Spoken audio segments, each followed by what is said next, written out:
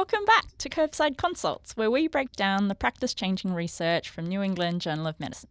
I'm your host, I'm Dr. Angela Chen. I'm one of this year's editorial fellows at NEJM.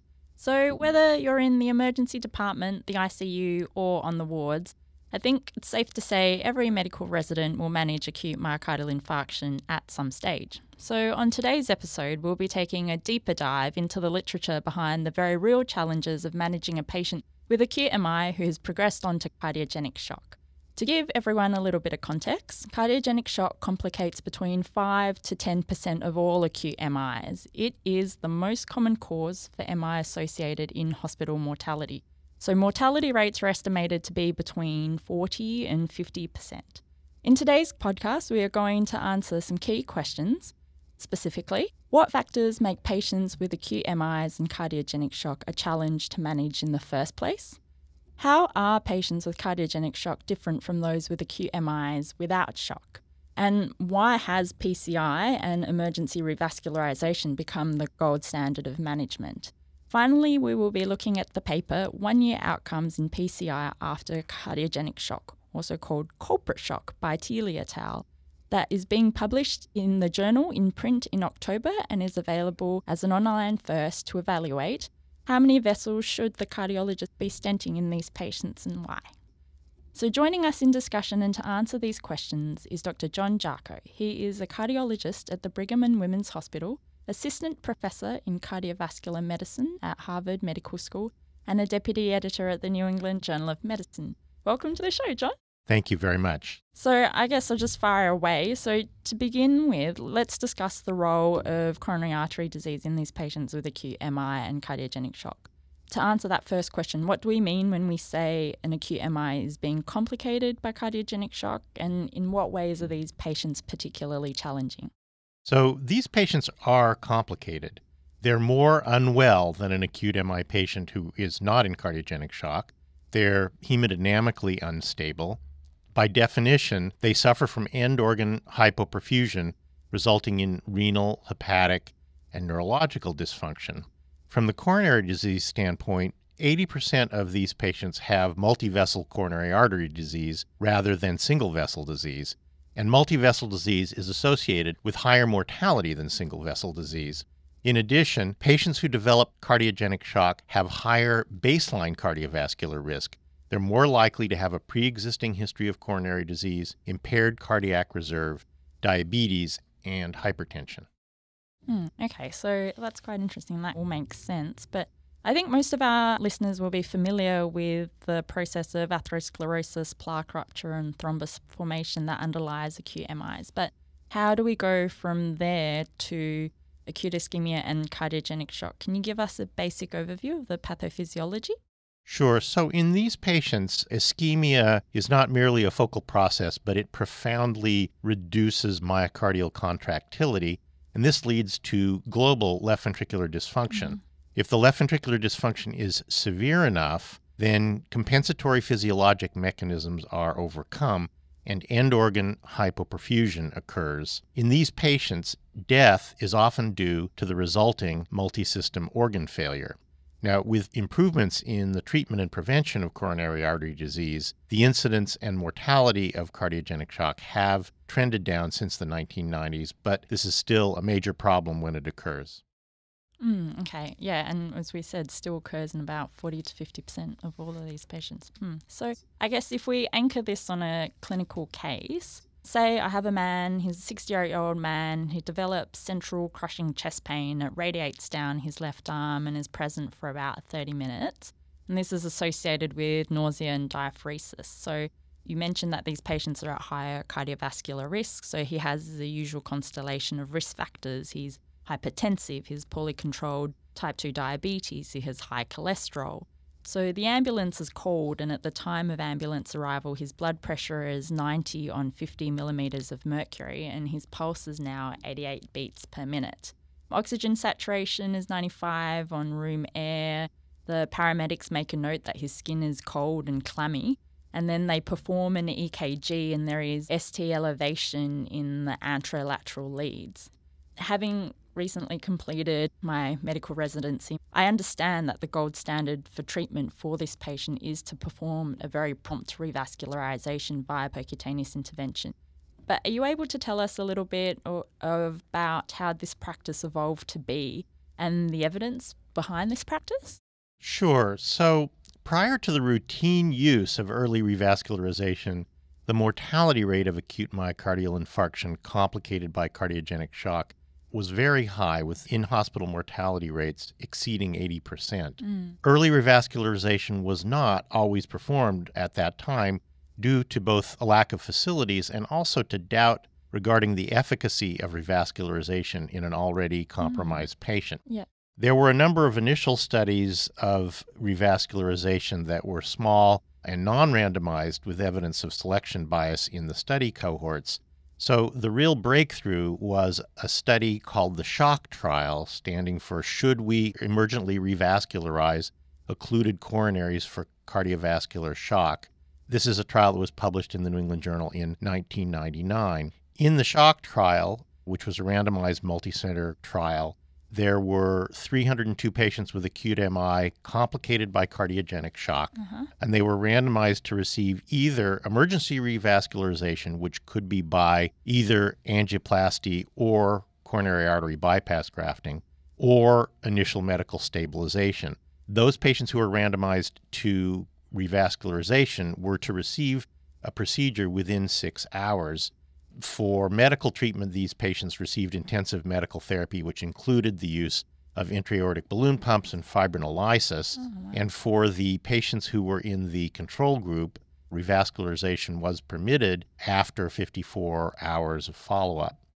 In this trial, the primary outcome was 30-day mortality, and there was a difference between the two groups in 30-day mortality. 46.7% with revascularization versus 56.0% with medical therapy. This difference was not actually statistically significant with a p of 0.11. However, one of the secondary outcomes was 6-month mortality, and this was also higher in the medical therapy group. With the revascularization group, it was 50.3%, and in the medical therapy group, it was 63.1%. And this difference was statistically significant with a p-value of 0.027.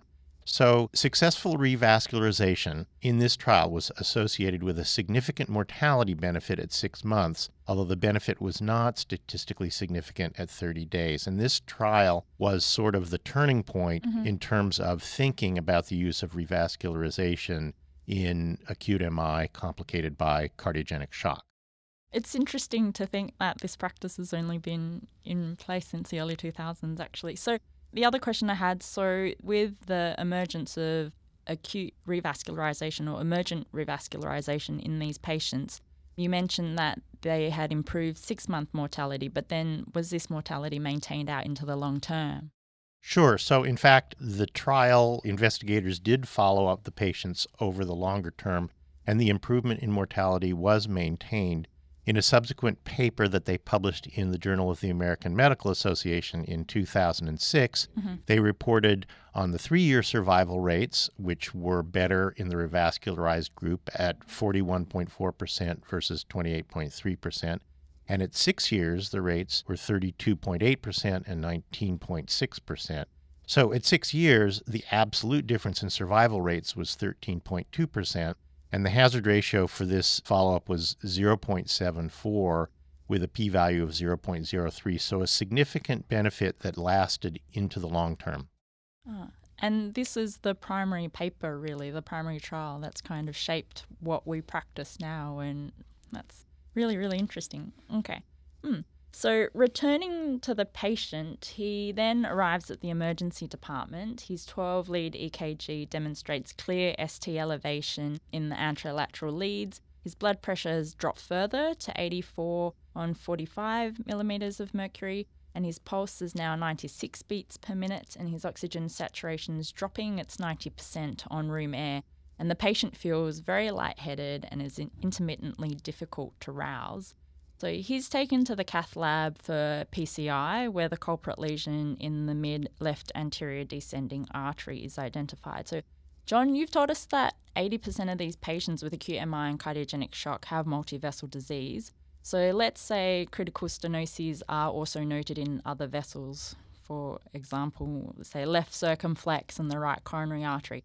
I guess the question then is, should the cardiologist be performing PCI and stenting to all these critical stenoses in this patient with the combination of shock at this time, or should he only be stenting the culprit lesion? What would be the approach in this sort of situation?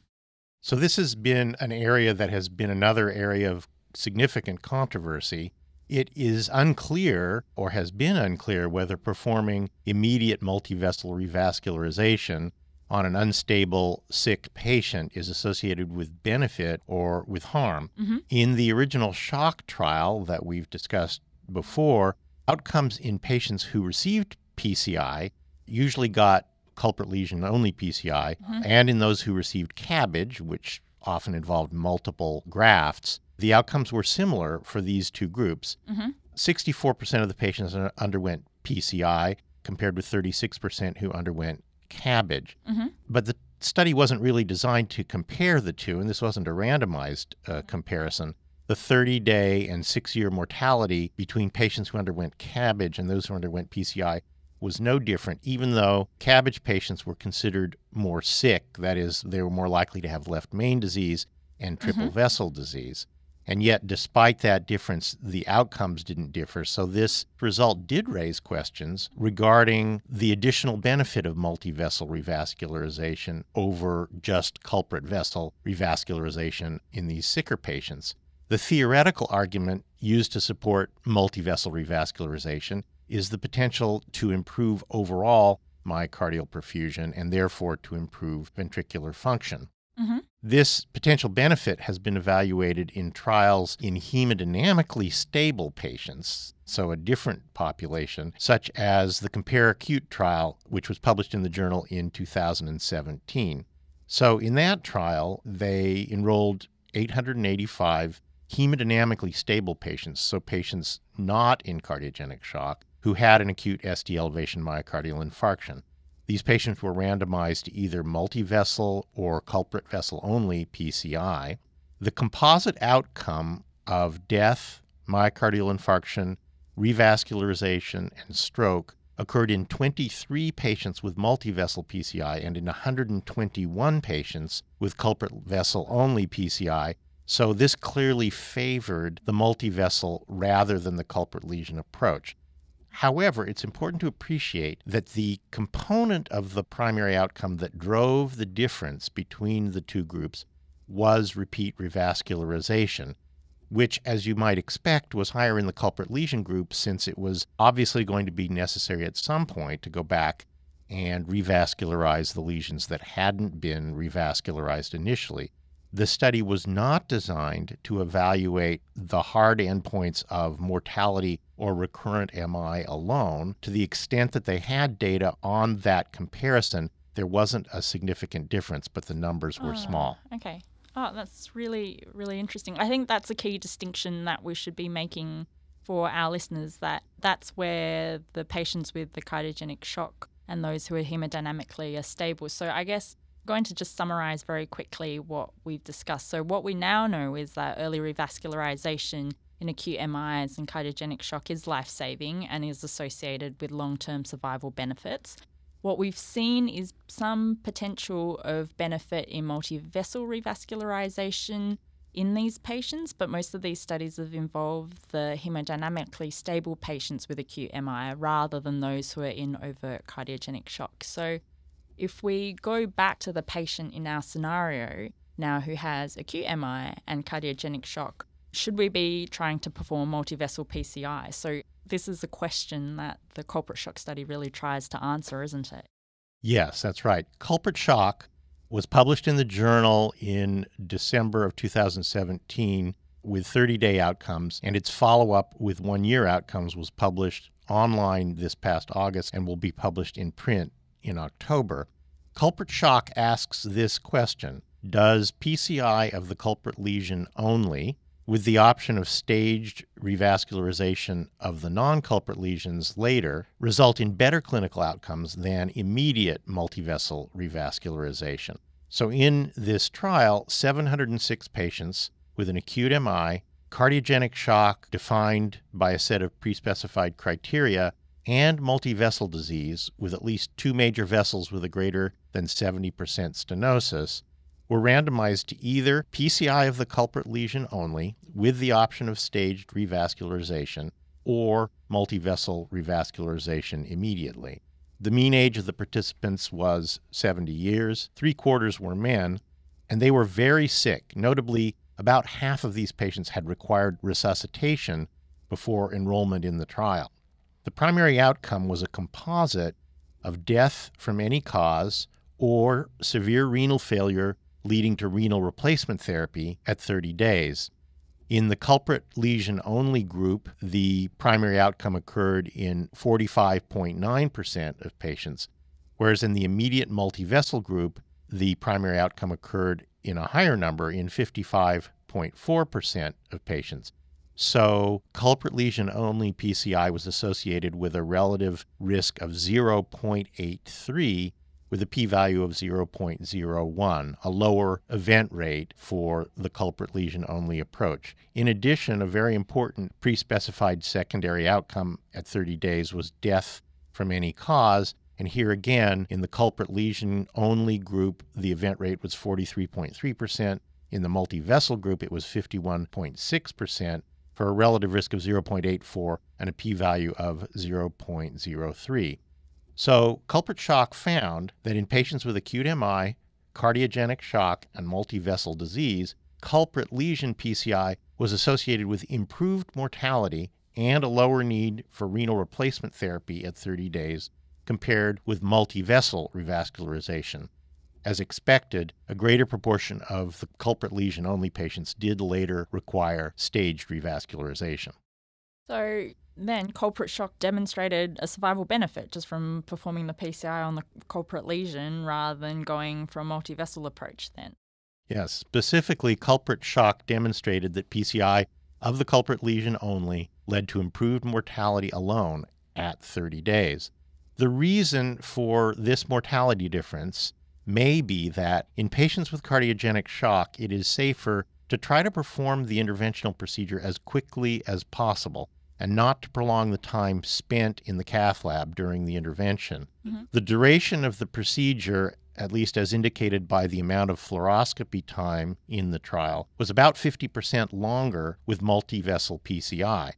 Other parameters, such as the use of mechanical circulatory support, mechanical ventilation, antiplatelet and anticoagulant drug use, and the time to hemodynamic stabilization did not significantly differ between the two groups.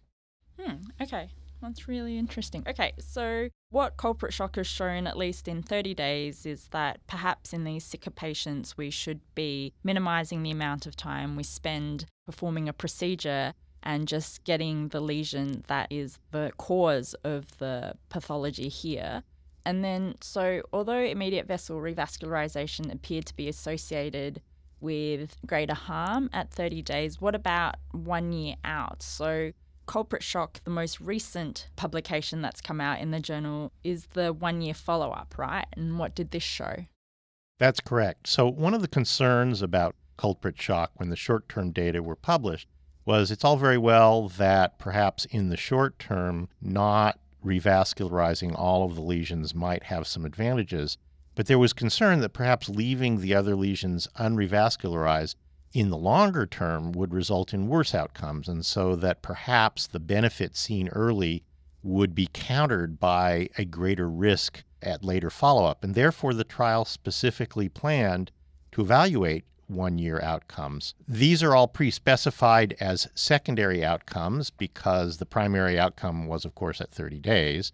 But given that, these results are as follows. For the outcome of death from any cause, there was no statistically significant difference between the two groups, being 50% in the culprit lesion-only group and 56.9% in the multivessel group.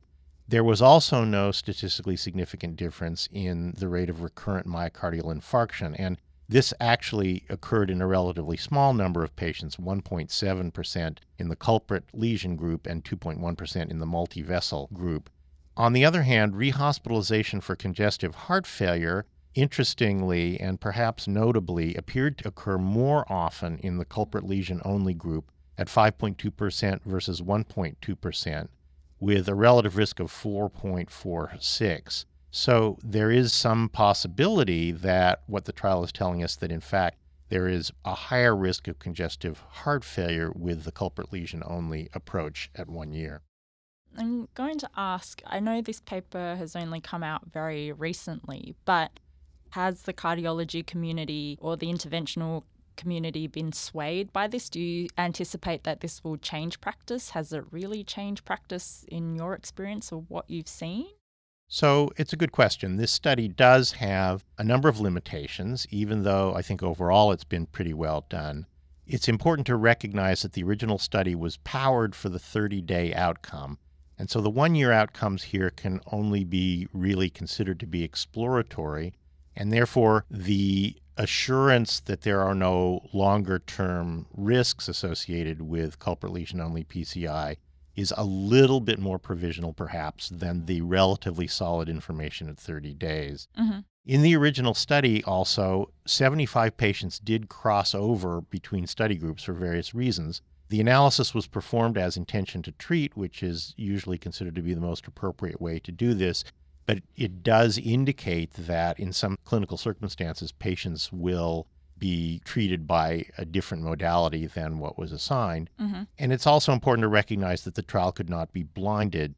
The investigators knew whether a patient was receiving multivessel or culprit lesion only PCI.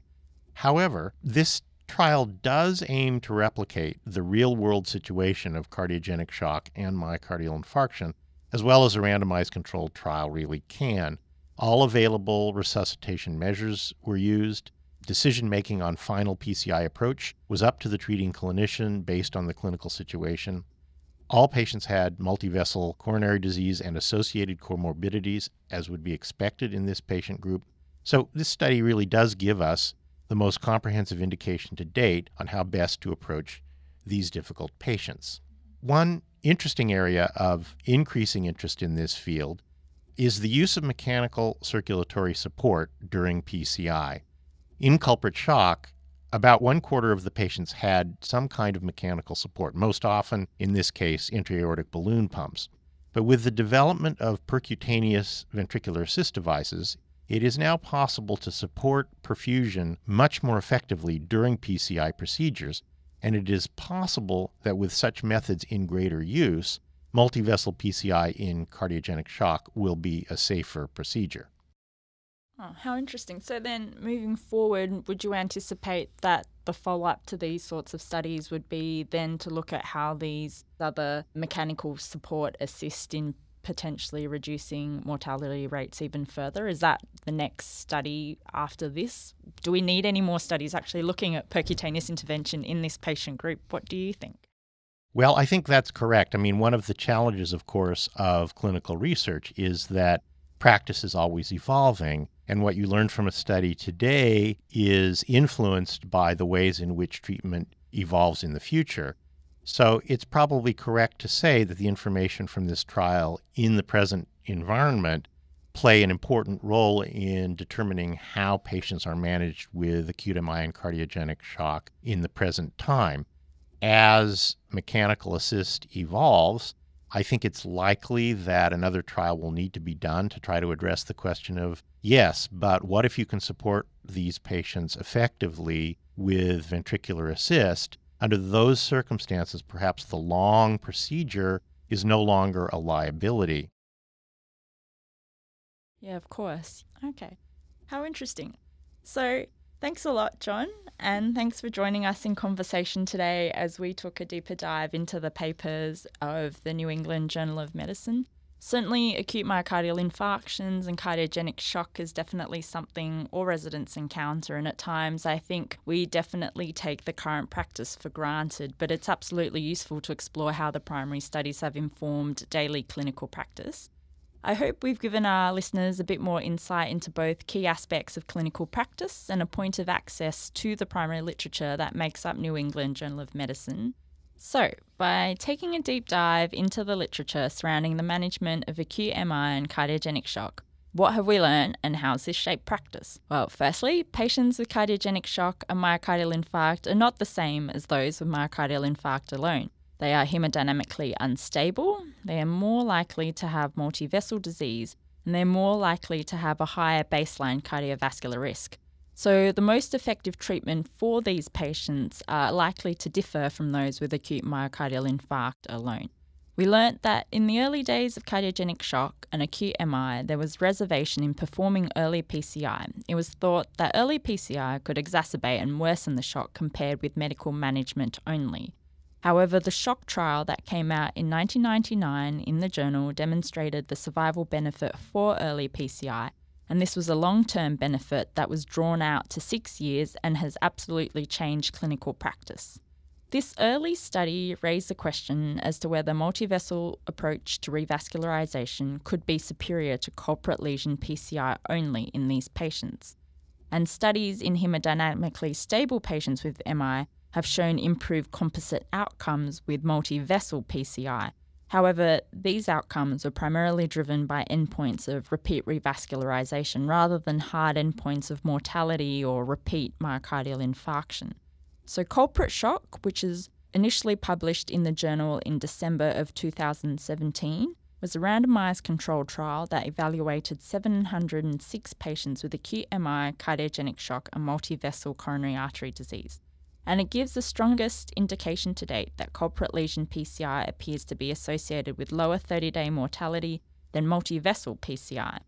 And on follow-up out to a year, there does not appear to have any further detrimental effect on mortality or rate of repeat myocardial infarction.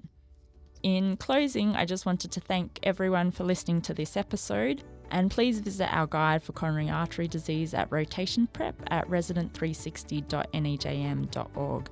I want to thank our expert today, Dr. John Jarcho, and our production team here at NEJM Resident 360, including Karen Buckley, Carl Simmons, Mike Tomasis, Tim Vining, Scott Williams, and Kathy Stern.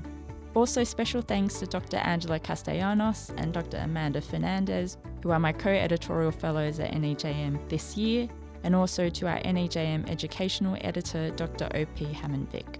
Now, because this is a new series and we're trying something new, we want your feedback. So please email us at resident360@nejm.org. Leave a message or review wherever you get your podcasts, or feel free to reach out to us via the NEJM Resident 360 website. We are also available via various social media sites, including Twitter, Instagram, and Facebook. Just search for NEJM. I'm Dr. Angela Chen, Editorial Fellow at NEJM. Please join us again for our next episode.